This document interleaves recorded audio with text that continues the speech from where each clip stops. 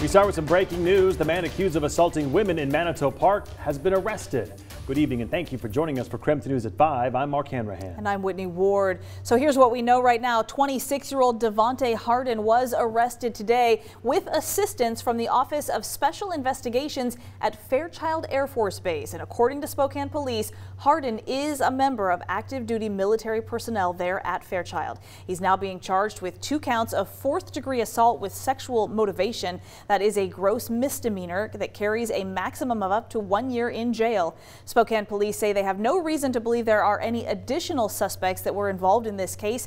But this is still a developing story, so we'll continue to update you as soon as we have more information. More breaking news tonight as we now know the names of the 2 police officers who fired their guns, killing a man they say was holding a knife to a baby.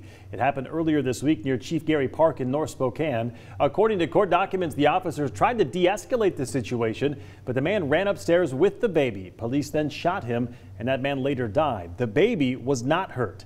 The 2 officers who fired their weapons are identified as Corporal Brandon Lynch. He's been with SPD since 2013. He's been a marksman with the Spokane Police Department since 2020. The second officer is Corrigan Mahandro. He's also been with SPD since 2013. He is a firearms and less lethal instructor. In other news, with Omicron spreading so rapidly in the inland Northwest, more options for COVID testing are now available. 2 new testing sites are open in Spokane this week. But these sites are not like the sites that we have seen here over the last few years. Tonight, our Cody Proctor is at this new Meade location to explain how things are going to be running a little differently. Cody? Well, Mark and Whitney, this new COVID test trailer actually opened up about an hour ago. And when we first got here, we already had a line for that testing trailer, and still there is a line even this evening with people coming in to get those tests taken for tonight here at Meade Union Stadium. And it turns out that getting a test is pretty simple. All you have to do is come up to the trailer and grab a test. Now, what makes this site different is that it is both a walk-up and drive-through test site.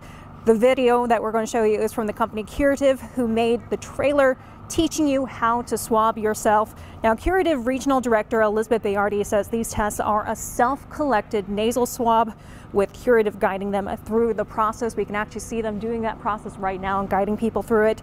Curative and the Spokane Regional Health District worked together to get 2 of these sites up and running here in Spokane County. This site was a priority from Spokane Regional Health District based on the patient population and the need for testing in this part of the county. Downtown Spokane, as you can imagine, is very highly populated. There are a lot of patients who are experiencing homelessness, and so they wanted a spot where patients could walk up, get tested very easily. Now, the testing trailer here that we are at tonight at Meade Union Stadium will be open until 8 tonight. After that, it'll be open Wednesday through Friday from 4 to 8 p.m. and on Saturdays and Sunday from 9 in the morning until 4 in the afternoon. Appointments can be scheduled online with Curative or at the site as well. Now, the second testing pod will be in the parking lot of the Dennis Murphy Chaz Clinic in downtown Spokane. That opens up tomorrow and will be a walk-up clinic only. It'll be open Tuesday through Friday from 9 in the morning until 5 in the afternoon, as well as a Saturday from 9 till 4 p.m. Reporting in Spokane, Cody Proctor, KREM 2 News. All right, Cody, thank you very much. More Washington National Guard members arrived at Providence Sacred Heart Medical Center this morning. Providence reported that 20 members of the Washington National Guard and 1 liaison are now at the hospital. Initially, they had reported there were 10 Guard members there. Providence says the National Guard members are working day and evening shifts on the campus there. They're helping in the emergency department, assisting with caregiver COVID-19 testing and caregiver mask testing, among other duties. Governor Jay Inslee spoke today about bills he's signed into law and the current state of the pandemic here in Washington. He says current modeling suggests that Western Washington may actually already be past the Omicron peak and back on the decline. However, when it comes to Eastern Washington, the governor says projections show we have not reached our peak yet, which means cases will likely continue to increase, and that could cause hospitalizations to rise as well. Governor Inslee said the state is still in a precarious position, and he voiced hope that once the decline in cases does start, that it will happen quickly. We hope that we will experience what other countries have experienced, that we will see a rapid decline, almost as rapid as the increase that we have experienced. But we cannot let our guard down. Governor Inslee also said the state is working on getting more COVID-19 at-home tests for the state's free testing kit program. So far, he said the state has sent out 1.4 million at-home tests. Well, Governor Jay Inslee also signed a series of bills today, one being the delay of that controversial long-term care payroll deduction. The state Senate voted overwhelmingly to postpone that tax for another year and a half. It was supposed to take effect January 1st, but will now be delayed until July of 2023. State lawmakers brought the deduction about because not enough people were saving for long-term care, which does cost citizens and the state more in the long run. However, the plan was criticized for numerous issues, including how hard it was to opt out of, so lawmakers agreed to delay the bill to fix the problems. I've heard that we shouldn't pass this law at all, and that we should repeal it, but that's simply going down a path we already know leads nowhere. We've been down that path for years. Now, some of the people who may be exempt under the new version of the bill are those who work in state but live out of state, disabled veterans, and military spouses.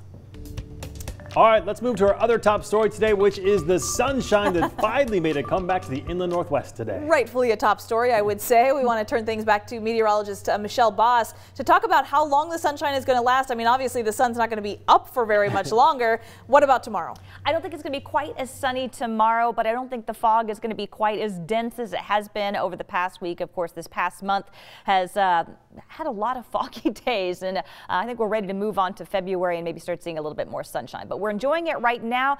We are past sunset by about 15 minutes, but those days do continue to get longer. Satellite and radar showing not everybody in the inland Northwest got to enjoy the sun today. You can see that patch of clear sky from Spokane and due north and also across Coeur d'Alene. The Palouse cleared out just briefly this afternoon, but across central Washington from Colville down to Moses Lake down to Walla Walla, even towards Lewiston, they were stuck in the low clouds all day. Temperature-wise, the sunshine helped boost our temperatures above freezing this afternoon, but we're back down to 29 degrees in Spokane, 32 in Coeur d'Alene, upper 20s and lower 30s across the rest of the region. It does look like we are going to see an increase in clouds overnight. Some patchy fog possible once again with temperatures in the lower 20s, and looking at dry weather for Friday and Saturday, but the return of a little bit of snow on the way for the second half of the weekend. All right, Michelle, thank you very much. And now to our continuing coverage of the victim impact statements, which have been read here for most of this week on the Freeman High School shooting as the court is getting ready to sentence that shooter, Caleb Sharp. Now, in the first 2 days of these victim impact statements, which were Monday and Tuesday, the court saw kind of a mix of both Zoom and in-person statements. Today, though, they saw much more of those messages being delivered in person. Yeah, KREP 2's Kyle Simchik was at today's hearing. He joins us live at the Spokane County Courthouse tonight with more on how today's proceedings went. Kyle? Well, just about every victim that spoke today asked the judge to put the gunman behind bars for life because they have to relive what happened every day for theirs. All rise. Students and parents filled the bench on the prosecution side. The only people sitting behind the Freeman shooter were the detention deputies that walked him in. Sharp's family was not present. In the third day of victim impact statements, Judge Michael Price heard more testimony from students who say the only reason they're here today is because the rifle jammed. I had made eye contact with him after the first shot was fired into the crowd from his handgun, and it was a look of evil. A look that said he knew the harm these shots were causing and didn't care.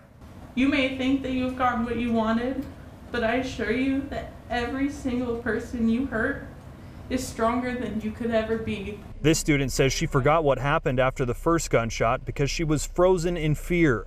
A classmate had to drag her to safety. She says it was hard to leave that classroom even when deputies told them it was safe. I pleaded to not have to leave that classroom, to not have to see it, not to see what's been done. The court also heard from a Freeman paraeducator who had known Sharp for years. I frequently worked with Caleb from the time he was in the first grade up to the day that he chose to murder his fellow classmates. I never saw a hint of the evil that must be present to perpetrate the crime that he committed. When a parent took the stand, she broke down in tears, recalling the fact that even though her son was in danger, he was still worried about her safety. This is the message her teen sent to his father. No, Dad. Tell her not to come. Don't know if he acted alone. That mother, like so many others, raced to Freeman High School that day. There's still a sound that haunts her. The unforgettable scream of a mother who just learned the fate of her son. Victim impact statements continue next week before Caleb Sharp is sentenced. Reporting from the Spokane County Courthouse, Kyle Simchuk, KREM 2 News. All right, Kyle, thank you very much. And continuing with the Freeman statements, one Freeman student remembered talking to Sam Strahan about a math assignment that morning. And shortly after that conversation, she said she heard gunshots. Strahan was a sophomore. He was killed in that shooting. She says when she and her friends looked up, they saw Sam talking to Caleb briefly before Caleb shot him. This is her account of what happened next. That image is one I still suffer from extreme nightmares to this day. Caleb turned towards the three of us with the gun still in his hand and pointed it at us, but continued to turn without firing. My first instinct was to get my two friends into safety, and so I pushed them into the biology classroom. Once I knew my two friends were in the classroom, I started continuing towards the stairs when my teacher, Miss Nelson, grabbed me and pulled me into her classroom. So that student told the judge that she will carry the images, smells, and sounds of that day with her for the rest of her life.